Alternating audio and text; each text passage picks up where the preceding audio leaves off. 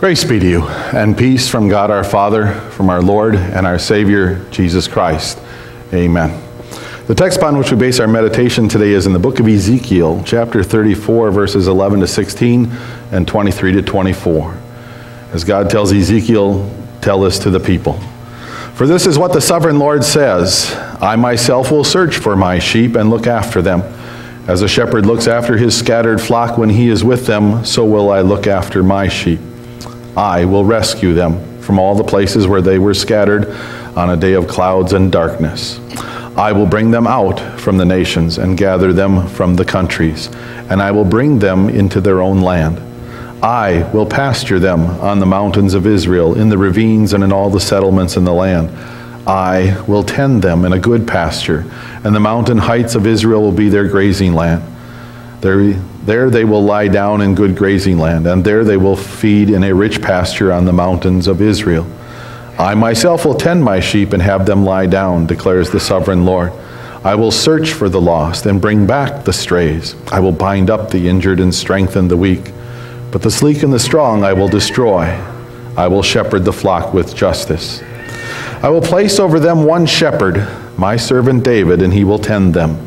He will tend them and be their shepherd. I, the Lord, will be their God, and my servant David will be prince among them. I, the Lord, have spoken. This is God's word.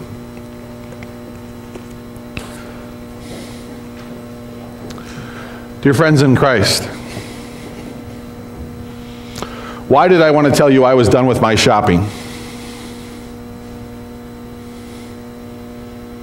To make myself feel great, you feel jealous, feel bad? Did it work? These are interesting days. I always find it interesting this time of the year. The holiday season, the commercials, the watching out for the other drivers as I drive anywhere. I still remember, it's embedded in my mind, a Christmas when I had my first car. I had a 1969 Mustang Mach 1, flat black hood, 351 Cleveland engine. 4-speed, 60 tires in the back, 70s in the front, so I had the big Shelbys, and I had the little tires in the front. Apple green, did I tell you that already? Driving past a mall, and a little girl, 16 years old, who only had her license for 1 month, came out with a Vega and smashed me. First in the front, and then she panicked and smashed me again in the back by hitting the gas pedal. In fact, the cop said, "Who's the other person that hit you?" She hit me twice. So I avoid malls ever since then. Never want to go near them because people are crazy. I'd rather drive the commuters every morning back and forth, but they know what they're doing. They may drive fast, they may change lanes at the last second, but you know they're going to do that. And so you just get in the groove and drive with the rest of them. It's those people that coming on the way home when they're mixed in with the shoppers. That's the crazy part. I'd stay at work till like 9 o'clock at night before I'd come back with those people out there. It's a time when we're supposed to be happy, and yet I'll read articles about this as the most depressing time of the year for some people. And it's because they have expectations. Sometimes I guess we have low expectations like mine. I've got my shopping done because I only buy stuff for my wife and she does the rest. Some expectations, I got to find the right gift for the right person on the right day at the right price, and if I don't, the rest of my day is ruined. Today is Christ the King Sunday, and the gospel lesson is Jesus getting crucified. What sense does that make for the mood that we're supposed to have today? The resurrection from the dead. The resurrection's a great idea, but dying is not a great idea. And it is that mix. Ezekiel gives these wonderful words from God to his people who are where? In Babylon, because they've been defeated in a war, and they're refugees. And they're not in Jerusalem, and their temple got leveled. Solomon's temple is no more. All that gold that lined the entire outside of the building, it's gone. It's been destroyed. If they know anything about it, Jerusalem's a pile of rocks. The whole city's a pile of rocks. They just destroyed every single wall they could. The only wall left was the foundation of Solomon's temple with those 20-foot long blocks that were like 10 feet wide and 10 feet high, the Wailing Wall, which if you go to Google, you can see what it looks like because they built on that foundation. But the foundation was still there. They couldn't knock those over. But everything else in the city, every wall, every house, the palaces and the temples, the Babylonians just leveled to just rub it in. And Ezekiel is trying to get these people to say, be happy. God loves you. He's going to take care of you. See how well he's been doing it lately? But he means it. He means it. And as I go through this season of celebrating Thanksgiving already and thinking of the many blessings I have, I know my brain can go down a path of some things I don't have. My parents are gone. The celebration I had as a kid with all of my cousins is not the way we do it anymore. A bunch of things aren't the same. And at the same time, I reminded myself just by watching a simple Charlie Brown special on Wednesday night, those pilgrims who lost half of their adult friends in that first year on the voyage or after they landed, still celebrated a thing we call Thanksgiving. Because they were. They were thankful that God had brought them to this place where they could worship him the way they thought God wanted to be worshiped. And their friends that had died, they knew those friends were already in heaven. Those friends were better off than they were. So there was no crying over them or lamenting them. The kids were alive. The Native Americans they met were helping them survive. And they were going forward, thank God. And so with even something as simple as that, I think about what should my mood have been on Thanksgiving, no matter if my football team won or whether or not the turkey was made correctly and the stuffing was just the right type of moisture or the pumpkin pie was the right nice of spice or whatever. Yeah, those are all little extra luxuries compared to what I know is most important. And that's what I think of with these lessons today as I go forward. As I go forward to the 28 shopping days left for Christmas, that we've survived Black Friday already by sleeping in and making pancakes and sausages about 8:30 on Friday morning.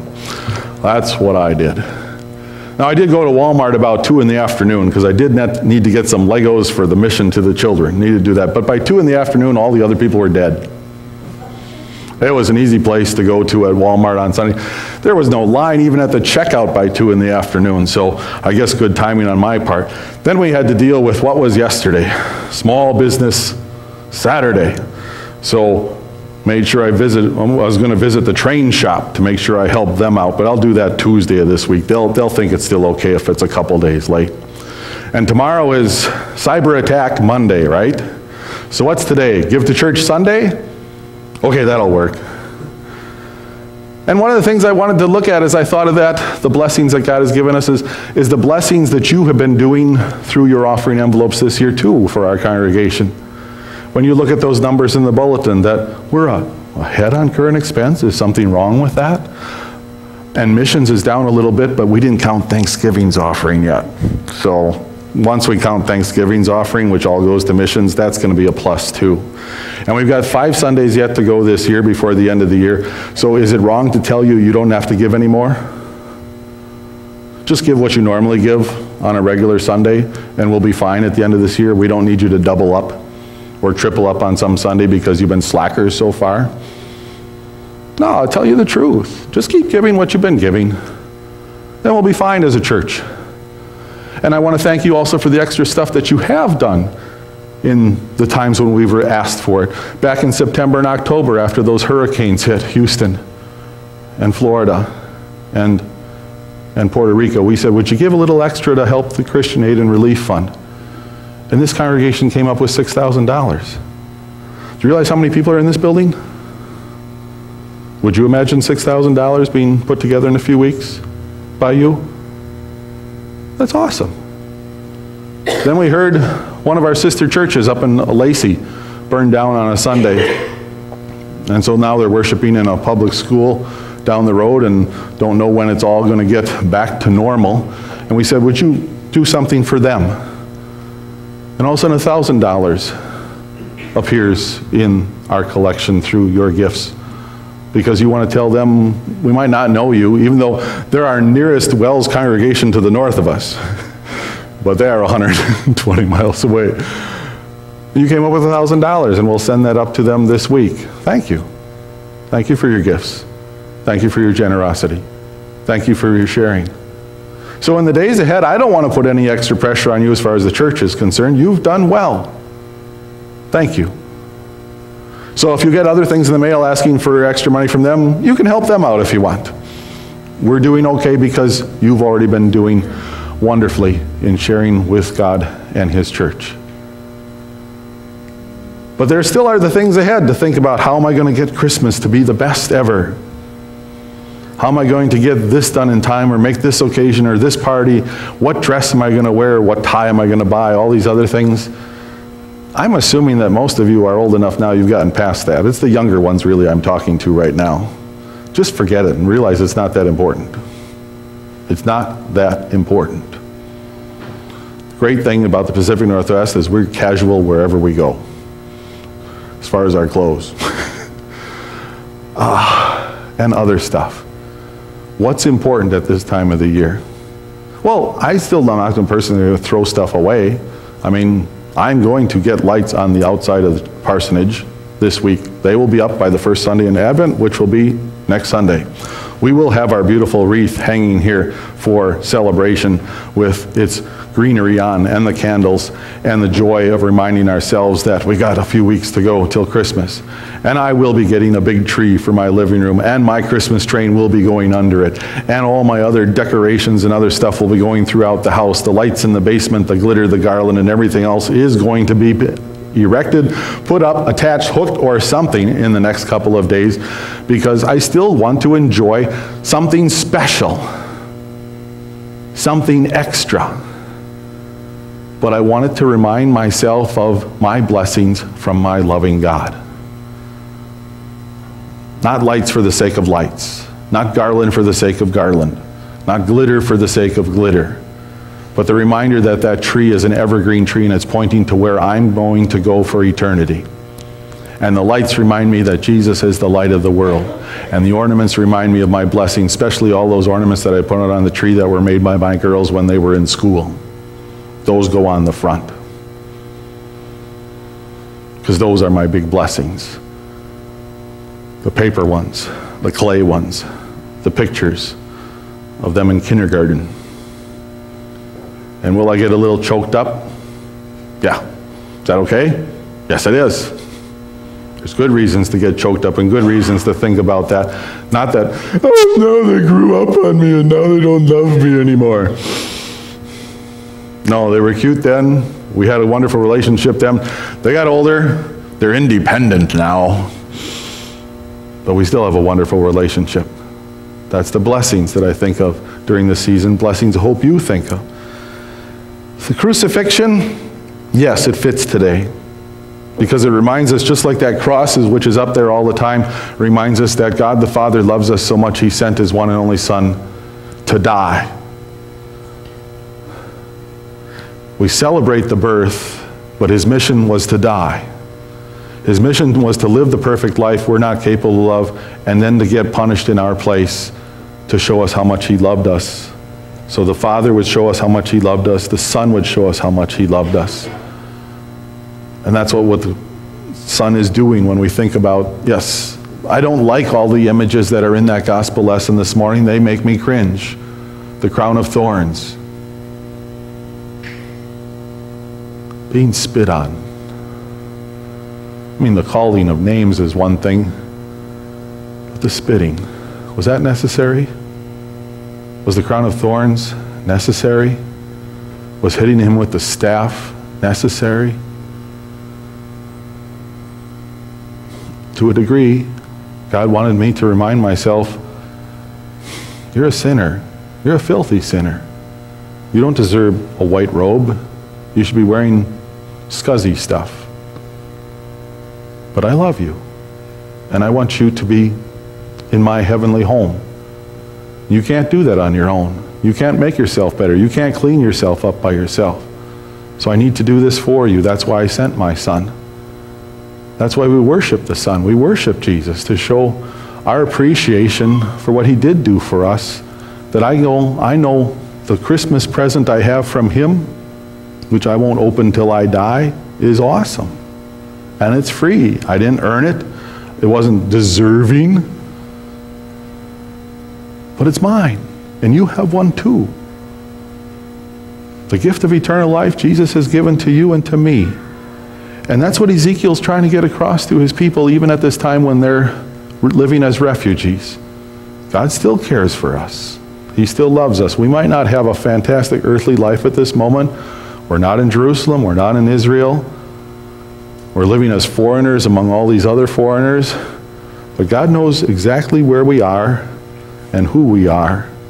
And he's going to bring us to his wonderful home. So when he says, I myself, I'm not going to send pastors, or I'm not going to send bishops or presidents of synods to come find you. I'm going to make sure that you know that I know where you are. I myself will search for my sheep and look after them. I will rescue them from all the places where they are scattered. I will bring them out and bring them into their own land, and I will pasture them and I will tend them. I myself will tend my sheep. I will search for the lost and bring back the strays. I will bind up the injured and strengthen the weak. If any message comes out of this Christ the King Sunday, it's remember this: God loves you. God himself loves you. Not just thinks about you, not just likes you a little bit, but he loves you.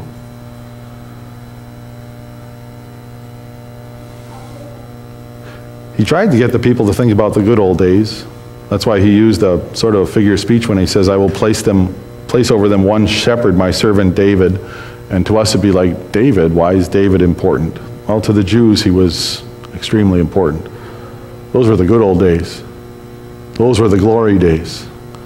Those are the days when every nation feared them as a nation, and they never had to worry about war or enemies.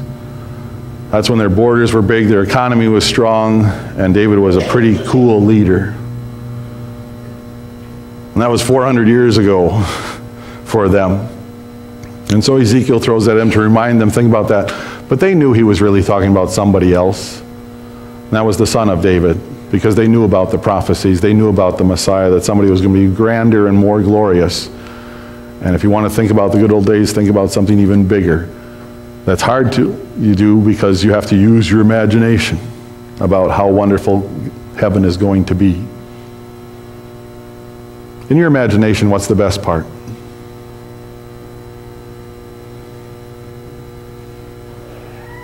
No sickness, no disease, no sorrow. Everybody get along with everybody else? No politics. Mine's just I get to be young again. That's mine. You can throw all that other stuff in there. I can still have all that other stuff in there. I can still get sick from time to time. You make me young again, I'm good with everything else. Everything else after that's a bonus. You make me 22 again so I can play shortstop and hit the ball a ton and swing a golf club without aching. You give me that, that's my number one. You can have a different number one. You don't have to have that one. That's mine. But use your imagination. If you know that God loves you, and you're being told again to remember God loves you and what he wants to do for you just to get you through this life to the next one, use that imagination and say, what could heaven be like? If I have a loving God who's making a perfect place to live, how's my life going to be different today and then? And then say, already thank you in advance. Because you know it's going to come true. And you know you're going to be blessed. Because the almighty, all-powerful God wants you to be happy. When you try and buy a Christmas gift for somebody else, what are you trying to accomplish?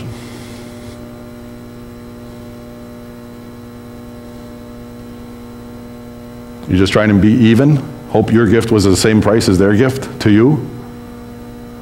Hopefully they don't take it back the day after Christmas? What do you want them to do? You want a smile and a big hug? You can do that easily with grandsons. I got it made. That's easy. That's why I let Lynn pick out her own gifts, because I don't even bother trying to do that anymore. Right size, right color, right style, me, pick those things out. I gave up on that a long time ago. But if I was able to do that, pick out exactly the right size, right style, color, and everything else, and surprise her with it, what would I see on her face? A look of awe.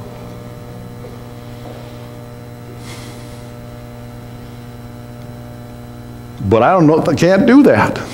So I let her pick it out, because then I at least get a smile. It's something she wanted. God has the ability to give us more than we can dream of. And he wants us to smile when we see that gift of our life in heaven. And we won't be disappointed. Amen.